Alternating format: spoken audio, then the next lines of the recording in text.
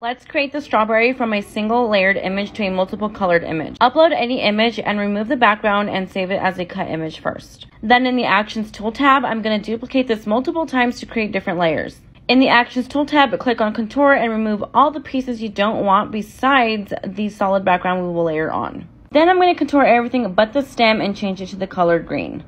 Then I'm also going to contour everything but the red part of the strawberry and change it to the color red.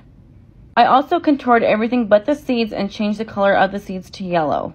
So let's visualize this on the Design Space canvas, how we are going to layer this strawberry with permanent vinyl. So we're going to layer everything on the black vinyl. That's what we're physically going to do.